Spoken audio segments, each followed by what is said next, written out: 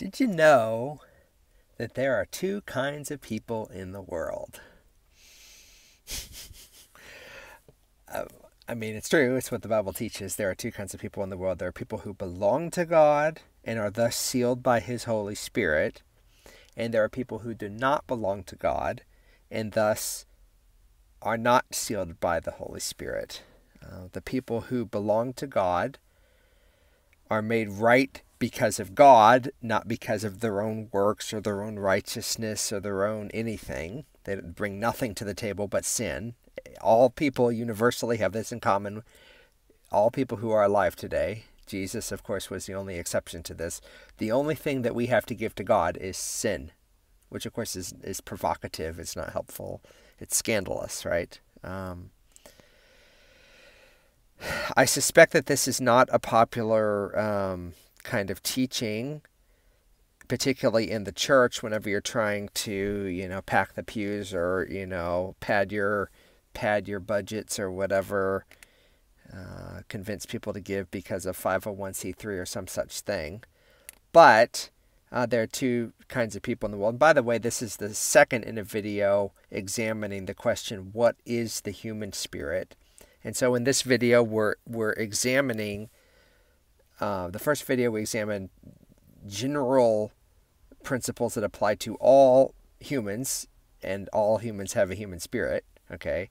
In this video, we are examining those humans who have a human spirit, but the spirit is an old spirit, or the spirit is a spirit that has not been renewed by God and does not belong to God. And therefore, what are the sort of caveats that apply to them? So John 8:41 through 47. So Jesus is talking to people. He's taking a rather different approach than the church would, like, come on in, please, come to our service, please, please, please. John is giving Jesus is giving a completely different kind of sermon. He's not begging these people at all. He's actually calling them children of the devil, because that's what they are. Okay. So John 8, excuse me. John 8:41 through 47. Ye do the deeds of your father. Then they said to him, we are not born of fornication. We have one Father, even God. Jesus said unto them, if God were your Father, you would love me, for I proceeded forth and came from God, neither came I of myself, but he sent me. Why do ye not understand my speech? Even because ye cannot hear my word. Ye are of your father the devil, and the lusts of your father ye will do. He was a murderer from the beginning, and abode not in the truth, because there is no truth in him. When he speaketh a lie, he speaketh of his own, for he is a liar, and the father of it. And because I tell you the truth, ye believe me not. Which of you convinceth me of sin? And if I say the truth, why do you not believe me? He that is of God heareth God's words. Ye therefore hear them not, because ye are not of God. Okay, so there's two kinds of people in the world. There's people who God has chosen, and there are people whom God has rejected. And Jesus is, and he's knowing it. Of course, we don't have a knowledge of who is who. We don't have those sort of spiritual eyes or something to see that, but Jesus does know. The Holy Spirit has revealed it to him. He knows, and he is calling out people as not belonging to God. Now let's go to read Ezekiel 36:25 through 27 and see what the basis is for an old spirit, this spirit that these people have. Ezekiel 36:25. Then I will sprinkle clean water upon you, and ye shall be clean from all your filthiness and from all your idols, and I will cleanse you. A new heart also will I give you, and a new spirit will I put within you, and I will take away your stony heart out of your flesh, and I will give you an heart of flesh, and I will put my spirit within you, and cause you to walk in my statutes, and ye shall keep my judgments and do them. And so in verse 26, whenever God through Ezekiel says a new heart and a new spirit implies an old spirit. If it's really the same spirit, then it's not new at all, is it? And the word new doesn't have any meaning, right? And so the reason why we're told that God is going to give the people whom he he does this action, this external action of cleansing from filthiness, of giving a new heart, of giving a new spirit, of putting the Holy Spirit. And this is the most complete definition, by the way, of being born again that I know of in all of Scripture. New heart, new spirit, Holy Spirit. It's a complete inner renovation. Just because, incidentally, there is a start to that inner renovation does not mean it is utterly, completely finished. The kingdom of God has come. You are resurrected with your new spiritual body, and there's nothing else to say. The way that the Bible talks about salvation, in the way that the New Testament authors talk about salvation, is have been saved, are being saved, will be saved. And so the Bethel, Redding, California folks who say, oh, you've been saved, you're a new creation, period. Nope, you're new. Nope, you don't have a sin nature anymore. I mean, that the only way that you can get that to work is if you cherry pick 5 verses out of the Bible and you ignore the other 33,000 verses out of the Bible. And then you say, here's my 5 verses. Ooh, I'm truer than true, right? But whenever you take the whole counsel, and just the whole counsel of the New Testament, bother to read the whole revelation that God has given and not just your little part, right?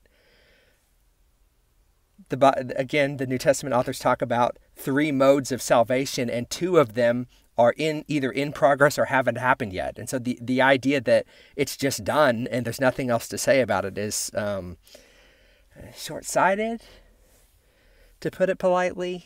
And so what are some of the implications of these people who are children of the devil? Well, first of all, before we look at that, let's consider exactly how this death happened, okay? And so you recall in Genesis chapter 2, verses 16 through 17, and the Lord God commanded the man, Adam, saying, of every tree in the garden thou mayest freely eat, but of the tree of the knowledge of good and evil thou shalt not eat it, for in the day thou shalt eatest thereof, thou shalt surely die, okay? And so the spirit that man had whenever he disobeyed God, he rebelled against God, his sin separated him from God, the spirit died, okay? That doesn't mean that it ceased existing. It's not personal extinction. Whenever Adam in Genesis chapter 3, I mean, the fact that God issued a judgment for him, right? He obviously didn't die. He was obviously still there. But a separation came into place between his soul and his spirit and God because he rebelled against God and his sins were separating him from God. And so the way that the Bible talks about death, and I'll talk about this here in a minute, is not personal extinction. Everybody, every created being is immortal. Now, God is eternal. He has no bound on either side. He was never created. He never started existing, and he will never stop existing. We did start existing, right? And so we have a bound on one side, but then on the other side, moving forward, we will live forever and ever and ever and ever and ever. People who go to hell will live forever and ever and ever. People who go to heaven will live forever and ever and ever, and it will never, ever, ever, ever end forever, okay? So we'll talk about that here in a second. Ezekiel 18:4, behold, all souls are mine, the soul of the Father, so also the soul of the Son is mine. The soul that sinneth, it shall die. And so whenever a person experiences physical death, that person, the author of Hebrews says, you die once and then comes the judgment. And so you die, and God says, you're guilty. You have no defense. Away with you. And so you experience 2 different ramifications. You are separated from God forever, and you are also thrown into eternal torment and punishment, which is ultimately called the lake of fire.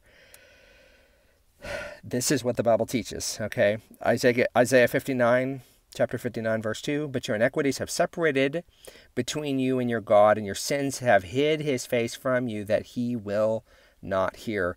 This is what sin does, and this is why we need a Savior, because sin separates us from God. And incidentally, we can't ever stop sinning. We continue sinning. Even whoever the most spiritual Christian is, they continue sinning, right? And they need a Savior. They need a Savior to rescue them from their own sin. They need a Savior to pay the price for their own sin because they themselves can't bear it. So let's just examine this second death issue for a second. So this spirit that's in a man who has not been sealed with the Holy Spirit, it is dead to God, even though it still exists and it will always exist. And the Bible teaches that death is not personal extinction. You just don't exist anymore. That's not what happens. You continue existing, but you, after your physical death, you will exist in a substantially inferior state. And that's not inferior that you don't have like cognitive ability or rationality or self-awareness or something. It's suffering and it's torment and it's being paid back for wickedness forever and ever and ever and ever. Because that's how a holy God pays back his enemies, is he destroys them in fire forever. It's not something that not something that you would want, not something that anybody would want. And of course, it's also not a popular doctrine in the church, right? You're trying to, convince people to make a decision for Jesus. You're not, going to risk offending people by telling them that they're filthy, wicked sinners and they're going to go burn in hellfire. It's not a popular message, but nonetheless, it's a biblical message. Of course, you recall whenever Jesus first started preaching, the very first thing he said was, repent, the kingdom of God is near. And that message, repent, is a message of changing your mind, of turning away from sin. And it is, and there's a consequence that is associated with it. If there's no consequence, stop sinning, you're sinning because you love sinning. But stop sinning or else, but there's no consequence to stop sinning. The reason why you're sinning is because you love sinning, so why would you stop sinning?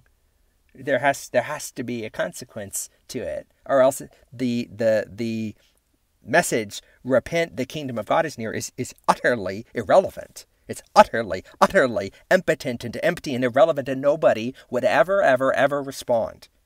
Unless if the Holy Spirit of God moved on them, in which case, God's grace is irresistible and they would respond. But God punishes his enemies and he destroys them, and it's not pretty, and it doesn't make them or I don't think it even makes God feel good. But he demands perfect justice, and so that's what he does. So Revelation chapter 20, verses 12 through 15, and I saw the dead, small and great, stand before God, and the books were opened, and another book was opened, which is the book of life. And the dead were judged out of those things which were written in the books according to their works. And the sea gave up the dead which were in it, and death and hell delivered up the dead which were in them. And they were judged, every man according to their works. And death and hell were cast into the lake of fire. This is the second death. And whosoever was not found written in the book of life was cast into the lake of fire, which we just heard is called the second death. And so being thrown into the lake of fire, even some people came out of hell, and then they go from hell to being cast into the lake of fire. Those people still exist. It's not like they cease existing. It's just they're going from one state to another. Clearly a worse state, a suffering state, a tormented state. Revelation chapter 21, verses 7 through 8. He that overcometh shall inherit all things. I will be his God, and he shall be my son. But the fearful, the unbelieving, the abominable, the murderers, the whoremongers, the sorcerers, idolaters, and all liars shall have their part in the lake, which burneth with fire and brimstone, which is the second death. And so that's where they're going. And so can you imagine like being thrown into the cauldron of lava of a volcano? And so you're kind of like a lake of fire. And so you're like being tormented night and day and night. But you can't die because you're immortal. And so you just are stuck in the suffering and the fire and the torment. And you can't ever escape it. Like, I just telling you what the Bible teaches. That's all that I'm doing. All right, so let's examine some of the characteristics of a new spirit. And I'll say, God doesn't have to save anybody. And so like the fact that he takes our wickedness on himself and is willing to save even one person, like that is above and beyond, utterly like the fact that God allows anybody the possibility of being saved from that sentence and that judgment is an incredible mercy and an incredible kindness that God just doesn't remotely have to give.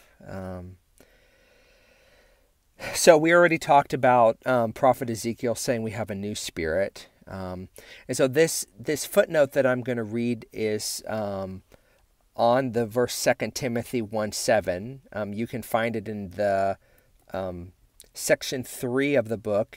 Again, the book is a work in progress, final draft, but it's in the 900s pages, in the 900 range. I'm not going to give you an exact page because the pages are probably going to change a little bit.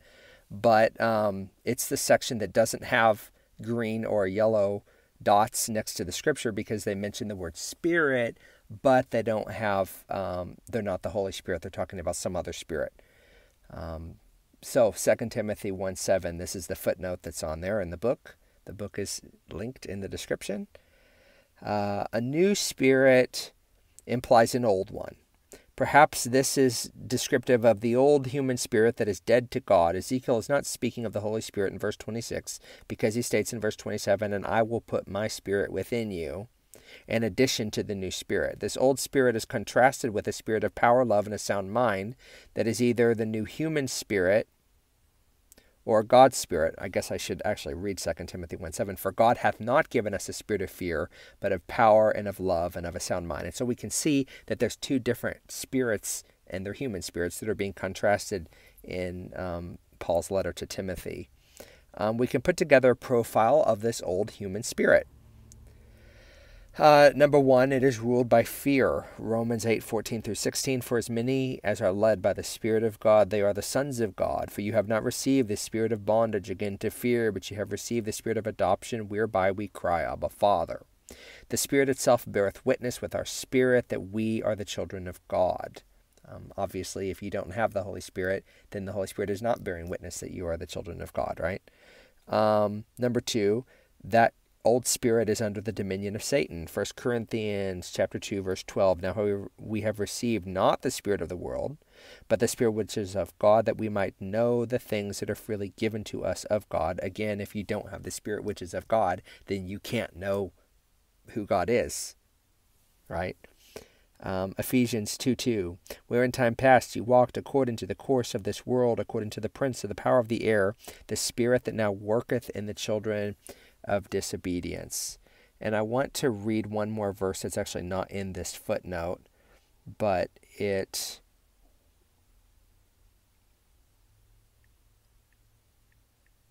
is in 2 Timothy 2:24-26. And the servant of the Lord must not strive, but be gentle unto all men, apt to teach, patient, in meekness instructing those that oppose themselves, or in opposition, if God peradventure will give them repentance to the acknowledging of the truth, that they might recover themselves out of the snare of the devil, who are taken captive by him at his will. And so they belong to the devil.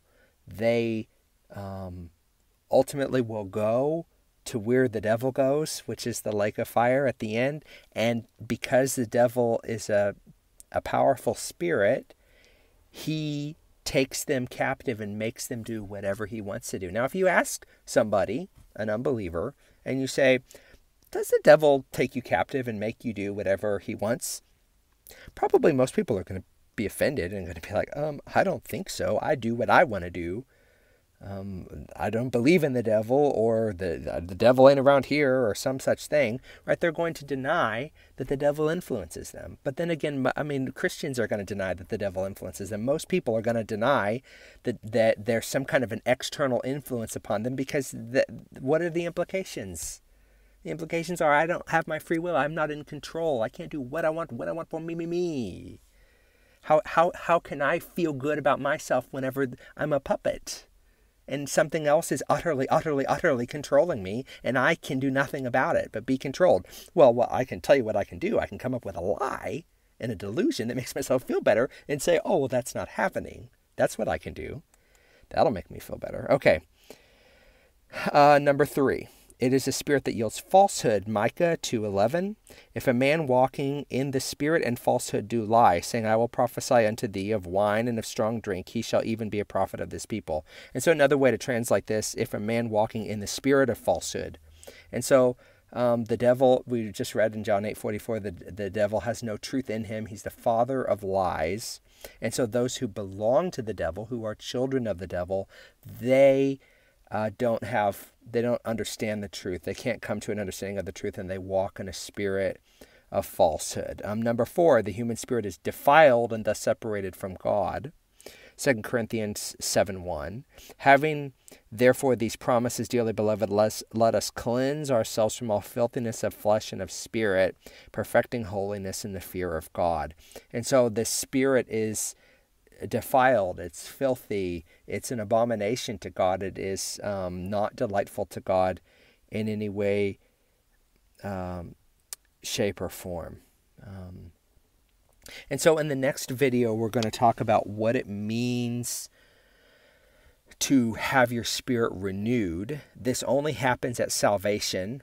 The gospel is repent, believe, receive. Whenever you confess your need to God. I saw a sign on a truck one time that said, God only forgives you when you realize you don't deserve to be forgiven. But of course, a prideful, self-sufficient person says, I don't need to be forgiven. And they strut about and say, I'm going to do what I want to do and it will last forever, or something like that. You know, they don't they're not interested in being accountable for anything. They're only interested in doing whatever they happen to feel like doing at the moment. When a person acknowledges their need for God and they humble themselves before God and they believe that God has provided a sacrifice for their sins, that God has provided redemption and hope and life, that is whenever you receive the Holy Spirit. And one of the things that the Holy Spirit does is begin the process of giving you a new spirit, aka renewing your mind, restoring your soul, as a promise out of Psalm 23, and making you a new creature. That process, again, the Bible talks about have been saved, are being saved, will be saved.